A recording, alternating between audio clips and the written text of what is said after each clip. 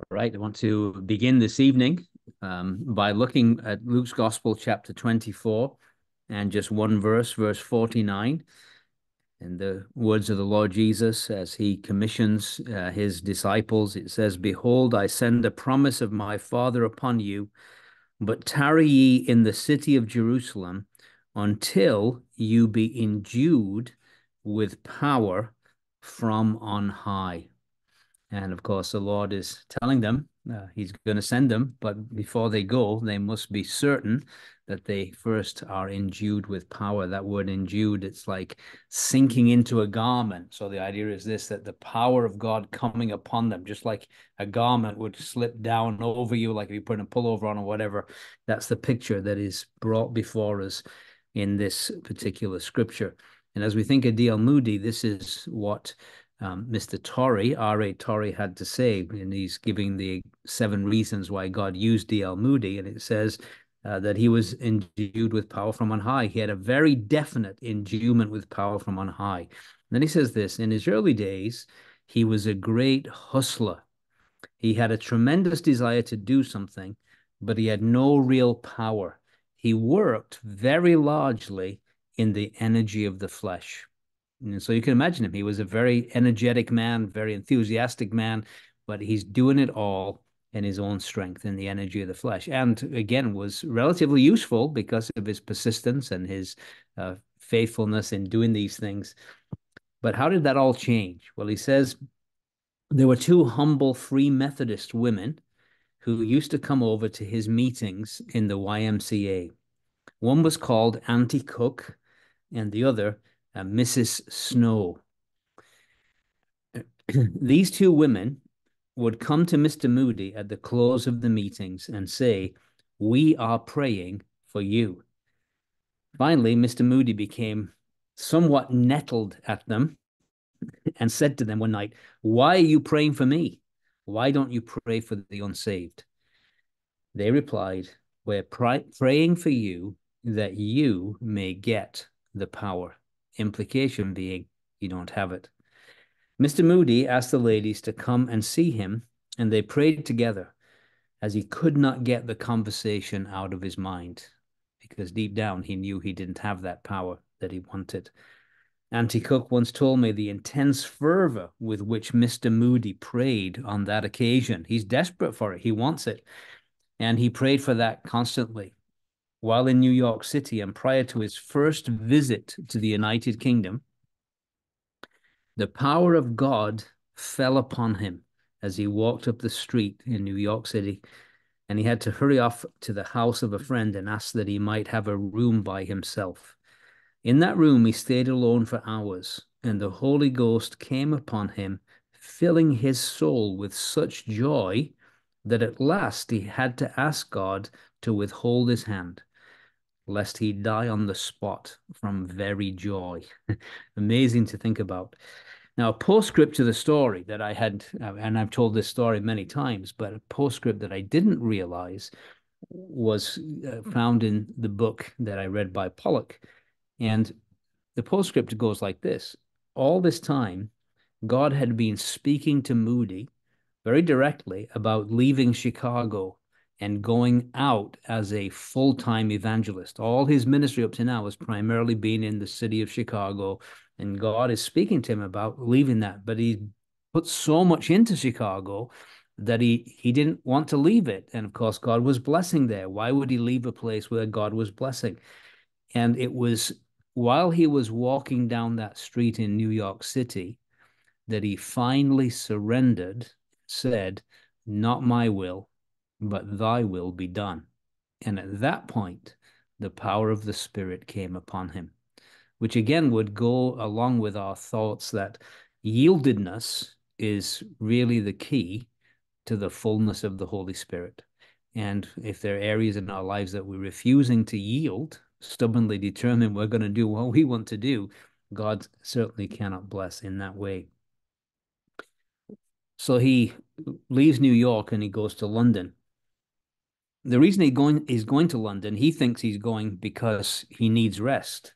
But actually, there was a bedridden saint in a church in North London where Mr. Leslie was the pastor, and there was this lady there.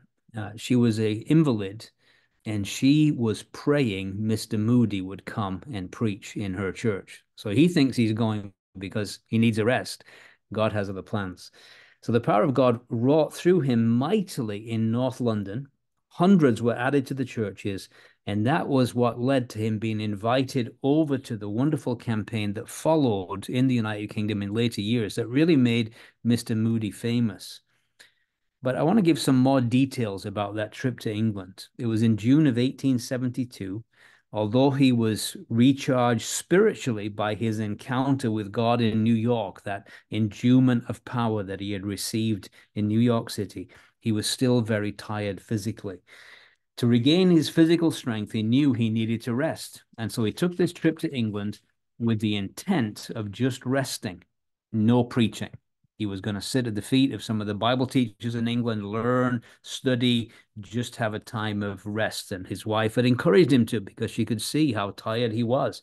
And so while in England at a prayer meeting, Moody encountered Theophilus Leslie, a pastor of a church in the north of London, who asked him to preach in his church, and Moody consented.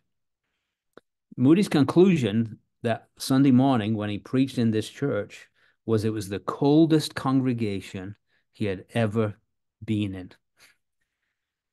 Following that sermon, he felt it was so cold, it confirmed that he determined he was never going to preach in England again. He was just going to rest.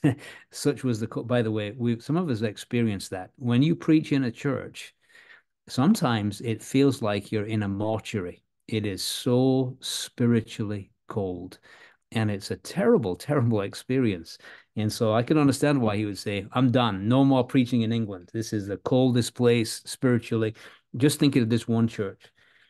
So he determined he wasn't going to spend any more time preaching there. But the problem was that he had committed to preach in the evening service as well. And so he felt like he at least had to follow through that, but he was dreading it based on the morning experience.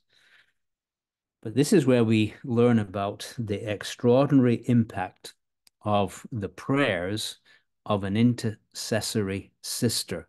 And again, as I've talked about revival over the years, one of the common threads that I've found is the amazing impact of the prayers of godly sisters.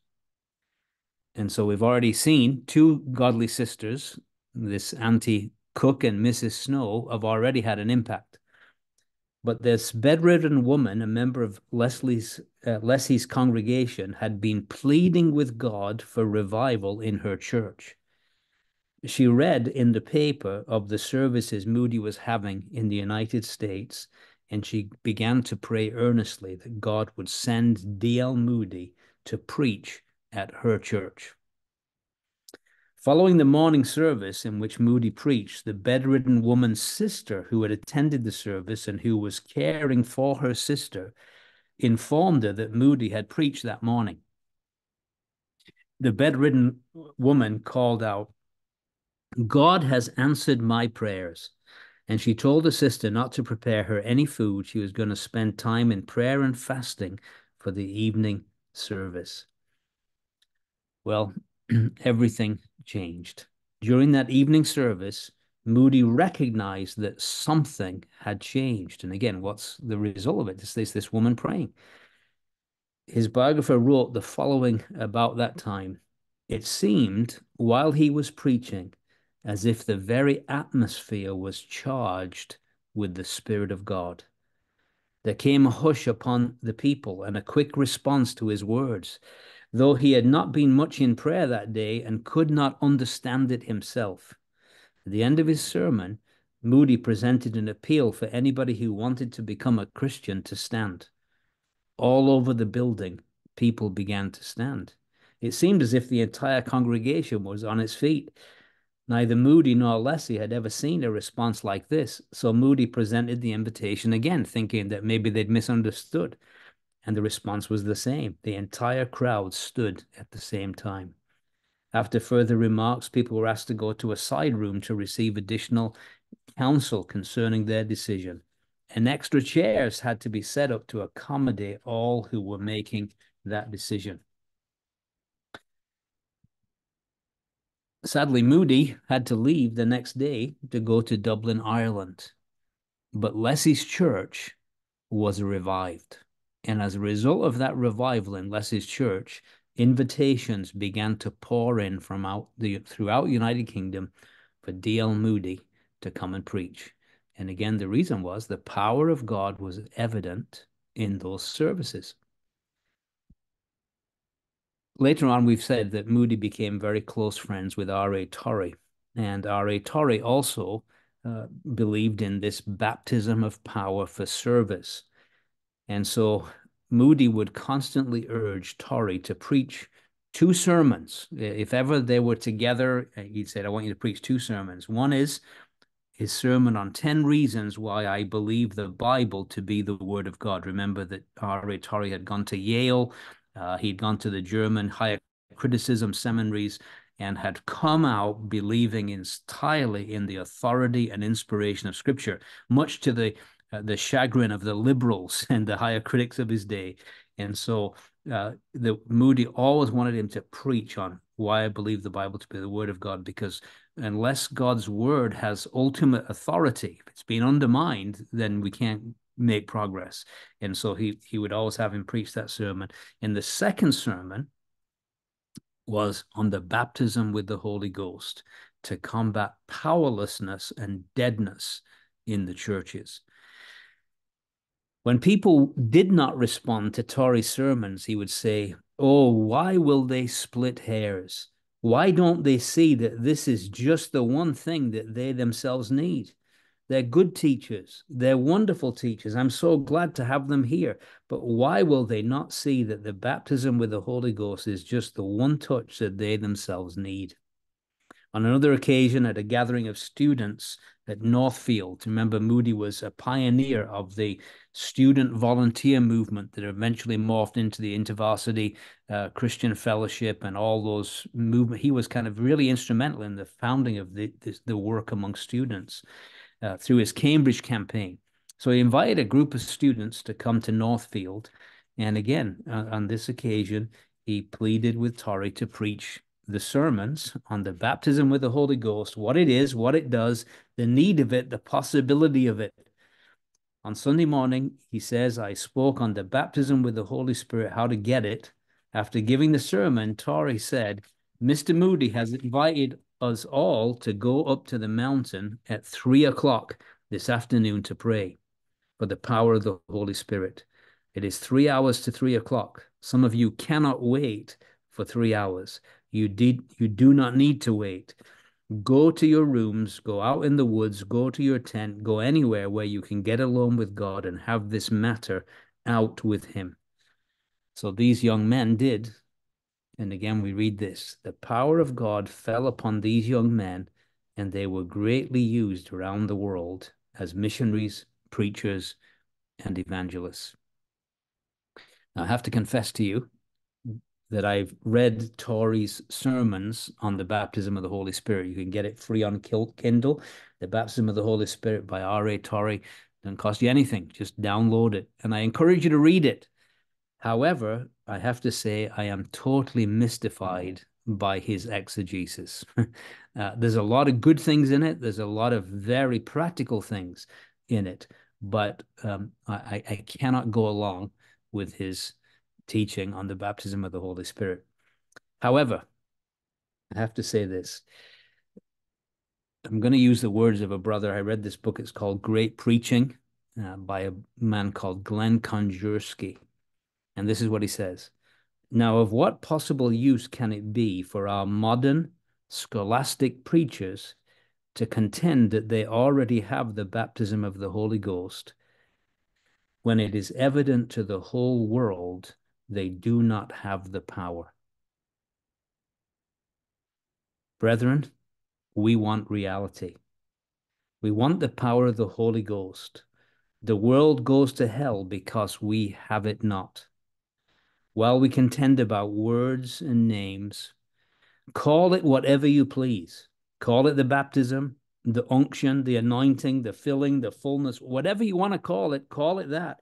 But for God's sake, he says, for Christ's sake, for the sake of perishing sinners, cease to make an empty profession or an empty doctrine of it, and get on your face before God until you possess it.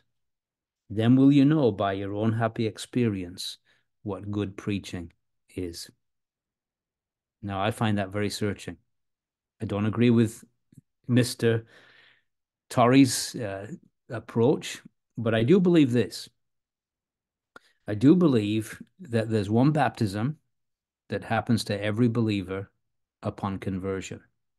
But I do believe from Scripture there are many fillings. And we desperately need the fullness and power of the Holy Spirit. And R.A. Torrey would say this, it's not just for preachers, Sunday school teachers need the fullness of the Holy Spirit.